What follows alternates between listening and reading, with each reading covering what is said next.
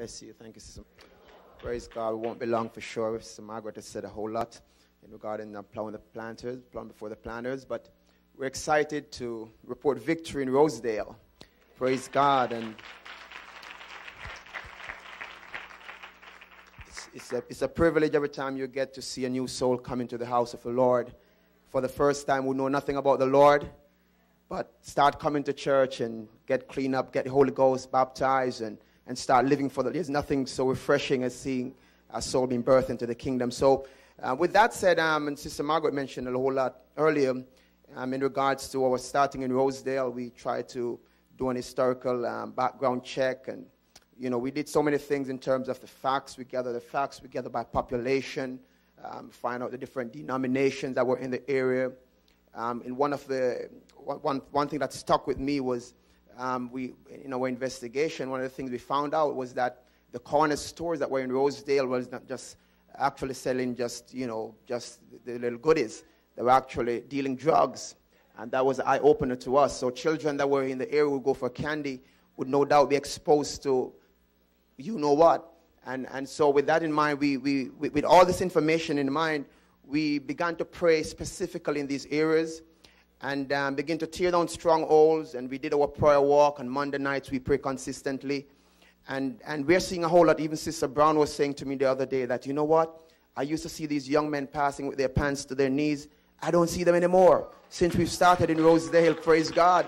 And we say that's victory in the name of Jesus. And so as we begin to pray and we're seeking God with the knowledge that we have gathered through the research that we have done, it makes a whole lot of difference, because then you know exactly how to pray, what you're praying about, and you keep hitting the nail on the head until it disappears. Praise God. And so that's what we've been doing close to a year now, and we're seeing exceptionally great results. And and on a weekly basis, you can see 80 people coming out, 85. And the greatest turnout we have was, of course, a watch night. Surprised myself. I thought we have over 150 people that came out in Rosedale for a watch night service. Praise God. And out of that, some people started coming back already. Families have been coming back since that watch night service. So we have seen young men walking up the streets, just walking up the street. We're having prayer meeting. He comes to the altar. We pray with him in a prayer meeting. He got the Holy Ghost. We baptize him shortly after that, and he's living for the Lord. And so we're excited to see what God is really doing. And saints of God, when we pray with the knowledge that we've gathered, and when we know about our areas, I believe it makes a world of difference. And we're seeing real, true results. We're excited in Rosedale, and I believe the people, the workers, we have some great workers in Rosedale, and that makes a big difference also. And we just want to continue in this vein, and we are looking for a great year this year. We are going to reap the harvest continually. So as I said earlier, we did our own work. Sister Banks, they came in, and it was a blessing to have them coming in. And Sister Flo Shaw, and they came in for the weekend. I think it was 2-3 days. That we're praying, and we did a great prayer walk. We walked through the neighborhood and just begin to claim the territory for the Lord. And we're seeing results. Even up to this point, people are still coming out to the house of the Lord on a weekly basis. We are getting visitors every week. In the beginning, as a new church starting, sometimes you worry about going to church and wonder who you're going to see. And it's been a worry for a little while. But now we're comfortable. I feel comfortable myself going to church. You're not saying who might be there, but people will always be coming out, and there's a new soul coming into the house of the Lord. So for us, that's great encouragement. Pray for us. We're praying for those who have started and those who are on the journey, and we're believing that God is going to do greater things. God bless you. Praise God.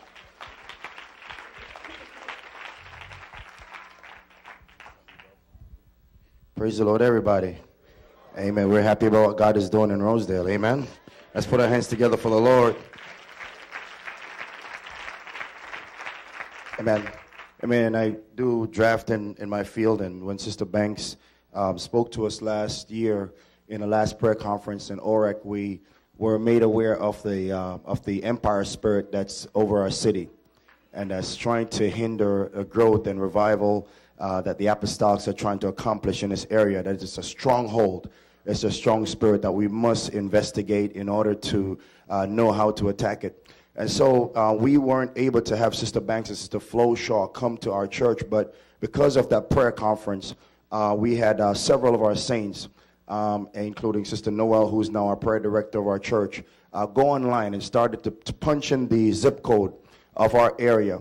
Our area, we're in Brownsville. I don't consider that we are a church in Brooklyn as much as we are a church in Brooklyn, but there's so much more to accomplish in our neighborhood before we even say Brooklyn.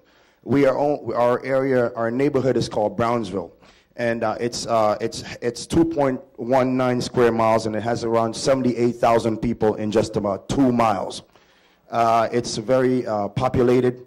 And so Sister Noel, Christine Noel, plugged into her computer zip code right after the prayer conference before we had church the next morning, and she was able to tell us that there was a very strong presence of sexual predators in our area. That within a block from the church, we had 7, just within a block, 7 sexual predators that was lurking around our neighborhood. That was something that was very strong. Also, it kind of linked to we also knew that since I've been to this area and was sent to this area, and I felt led of the Lord to go there, and we were pastoring there for about 3.5 years now, that right next door to the church, not down the street, there's no space between our building, the next door over from my office is a prostitution ring. And so it connected with the sexual predators, and the cops know about it, and they won't do anything about it.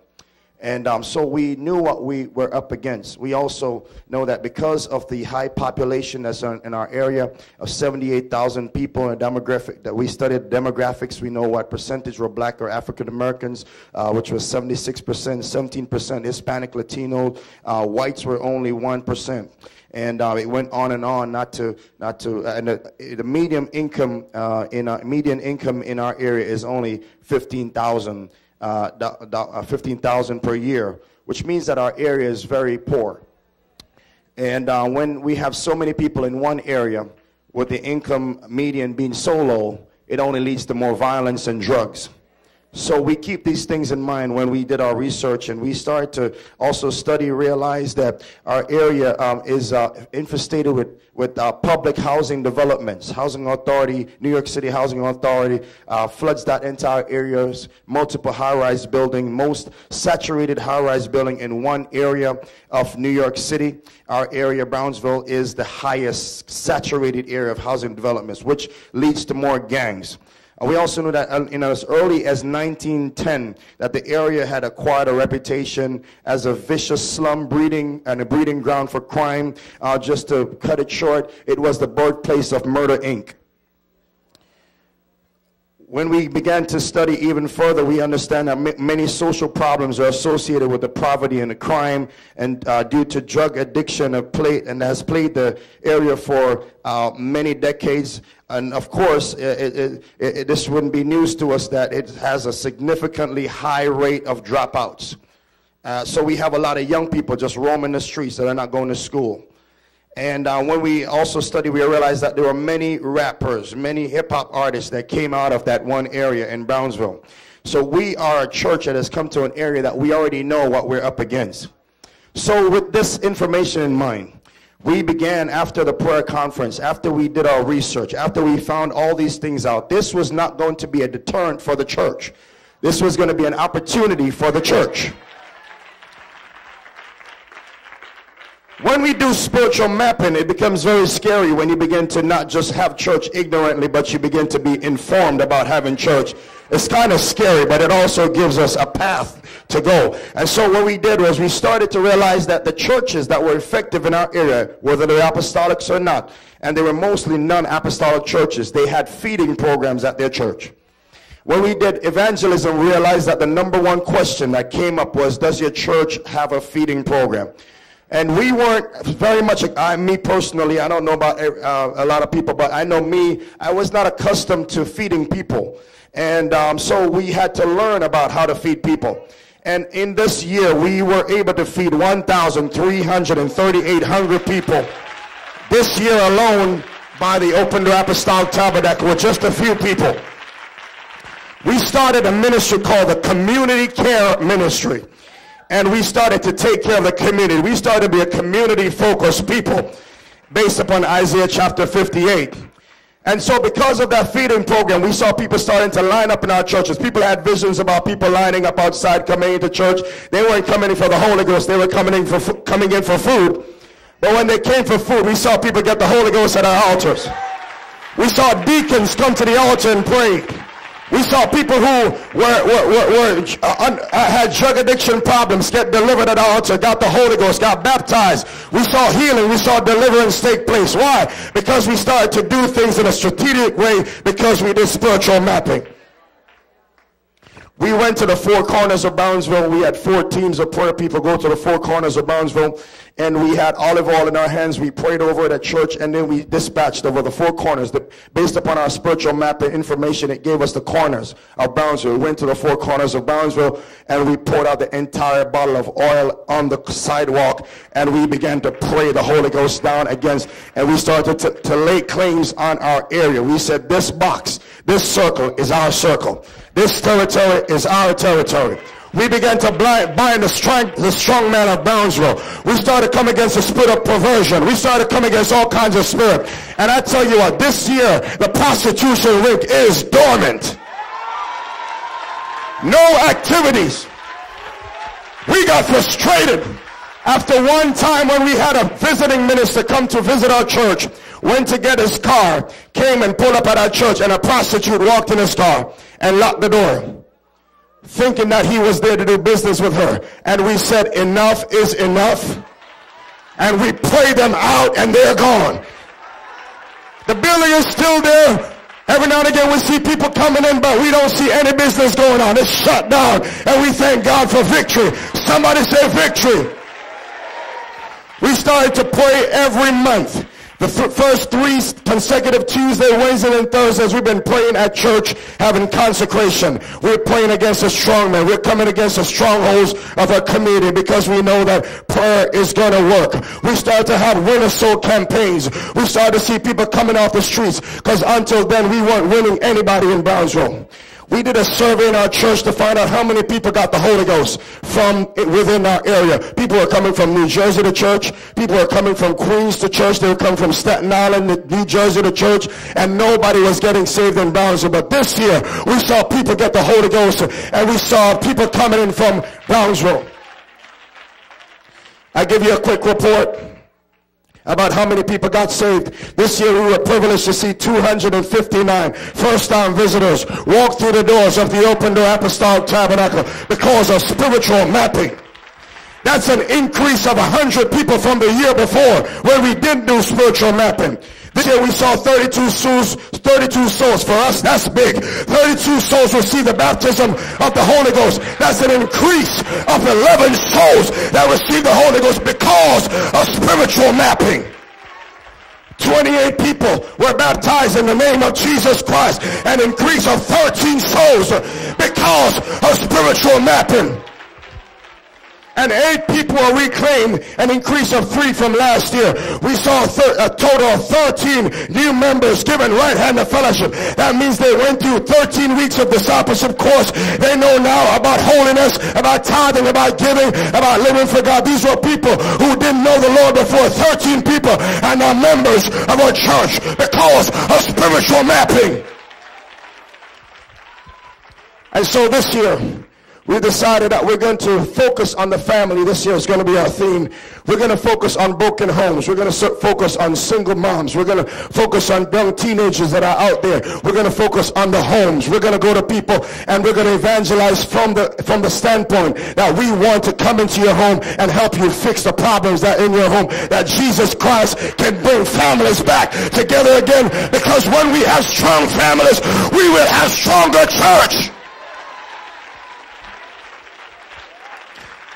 And so I encourage you, and I thank Sister Banks and the team for introducing us to this, because all up to this point, we were just having church. We were just hitting and missing. But now we know exactly what we're about. We know exactly who our enemy is, and we know exactly how to defeat him. I encourage you to do spiritual mapping, not only in your church, but in your personal lives. I wonder what would happen if our entire district do a spiritual mapping up in our district, in New York Metro, and everybody knew what we were up against, and everybody prayed specifically. We would see specific results. Last year our theme was grow, and we saw growth. This year our theme is focus on the family, and we're going to see marriages come back together. We're going to see families come back together. We're going to have revival in our homes, and we're going to have revival in our churches. Somebody stand and give God praise. Before the planners. And I said, Lord, I'm going to write them a letter.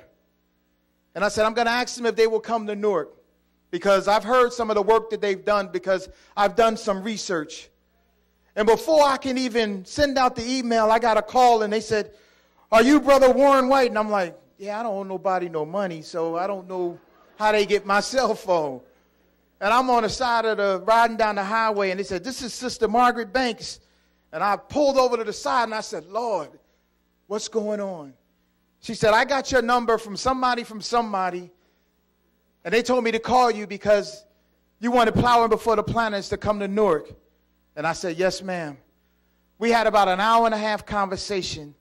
I was broken on the side of the road because God would hear a prayer and be able to answer it through someone else to get in touch with her, to find my phone number. I thought it was someone else that had given it, but it was just God moving in the midst of it.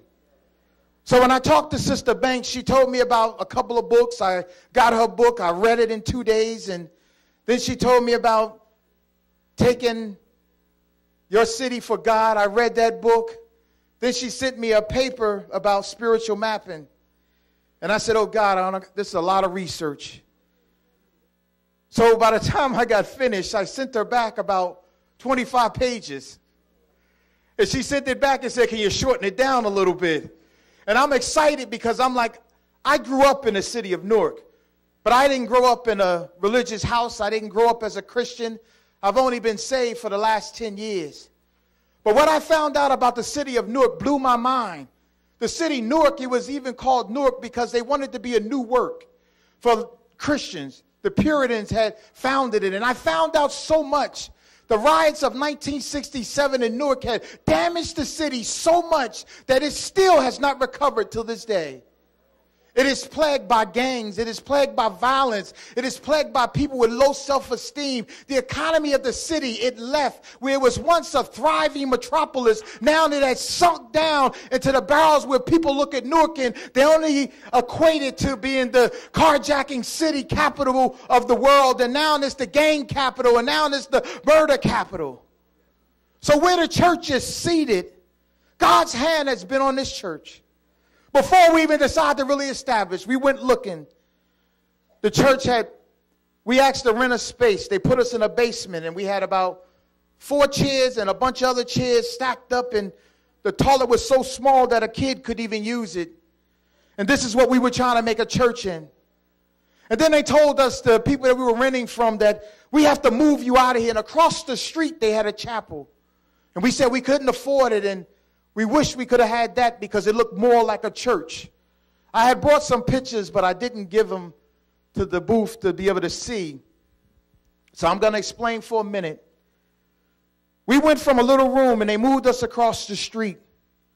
And we were having church. We would go out and compel them to come in and tell them about Jesus. And I mean, you could smell the alcohol on their breath.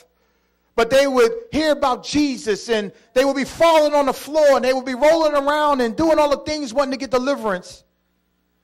And we moved in the building, and it was cold. We would go in there sometime, and it would be ice cold, no heat inside of this building. It would be no lights on. We still was going to have church because we had to establish a foothold for Jesus in the community. So regardless of what the devil was trying to do, we were establishing a place where people can come and know that Jesus was in the place. So they told us again in this building we moved over that we had to move because the floor was sinking and the boiler broke down. They gutted the entire building. And they turned around and they put brand new carpet, a new boiler, new lighting. It's a brand new church. It was cold in the church last month. I told them, I said, it's cold in here. We tried to turn the heat up. They put a blower in there. It didn't work. So they ran a new duct system. It's a brand new church. And we paid not a dime. We paid not a dime. If you've seen what it looked like before, what it looks like now, it is nothing but the blessings of God, because he wants to establish church in this area. When we started to do the spiritual mapping, I said, I don't want to go way out of Newark. I want to be a community church and build it right there. So I'm like, Lord, what do you do? Everybody has a method, but what is your plan for this city? You have allowed me to see that there is a prince demon that is in this area, but how do we come against it? And he said, my love is what's going to turn them, because they've known religiosity. They've been assembled inside of a church, but they don't know the love of God, and they don't know the love of the church, and the local church is the hope for the world. Just get out there and love the community. So we're walking around, and I walk around the church before I go in and say, Lord, help us win the souls. Help them to know that you are here for them, that they can know you, and that you want to know them, that they are your most prized possession. And one day we had a service, and it was a guy coming by, and he said, I've been coming by this church. And I said I was going to come in. He was homeless. He was broken down. And he came in, and we thought somebody had brought him. And afterwards, he said, I'm tired of living the way I'm living, but something about this church has told me to come in. And he came and he said, I just want a Bible. And he said, I'm hungry. I said, all right. We ain't going to give you no money, but I'll go buy you something to eat. So I went and bought him something to eat. The man's been coming. He's been faithful. He hasn't asked the church for no money. We said, Lord, what are we going to do in this community? It's heavily Catholicism. They just tore down 4 buildings, and they built a mosque within the city. There are 10,000 people in the surrounding 3-block area that we could reach. So the Lord has me thinking outside the box. One day we had a healing service, and I said, all right, let's get some balloons. And I asked everybody that came that whatever it is that you need a healing from, write it on a balloon, and we're going to step outside and we're going to release it, and we're going to let it go up to God. We decided that we wanted to be able to go out and touch the community, let them know that we're here. So we made up some door hangers, all from spiritual mapping, knowing what the heart of the city is and being able to meet that need, because if we can't meet the need of the people, then we're never going to be able to reach them. So we made up some door tracks. And they said, please forgive us if we have ever offended you in any way, the church. And they came, one person, and I almost wanted to run out the church and run around, and I said, that's 100%. And I had a testimony service that day and said, anybody want to testify? And Kimberly Williams, she had called the church line and had questioned me like she was interviewing me for a job. Wanted to know that I believe in the gifts of the Spirit, that I teach the Bible way. I said, absolutely, absolutely. She said, well, I think that's a church that I want to be in. I said, well, come and see what the Lord does in your life. She came, she testified and said, this track saved my life. This track saved my life. If a church is going to ask me to forgive them without even knowing me, that's a church I want to go to. Spiritual mapping allowed us to see that we have 5 different wards in New Jersey, 55,000 people.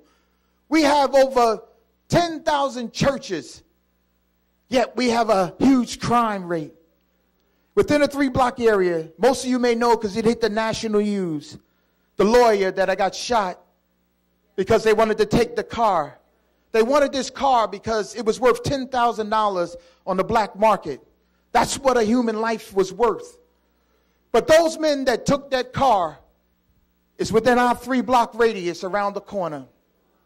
We go around there and we evangelize, and we know that drugs is grabbing hold of the city. But through spiritual mapping, we're understanding what it is, and we're going after it. We're going after it in the deep bottoms of prayer, and not going out and confronting it, but going in prayer and saying, God, show us how we can reach these people.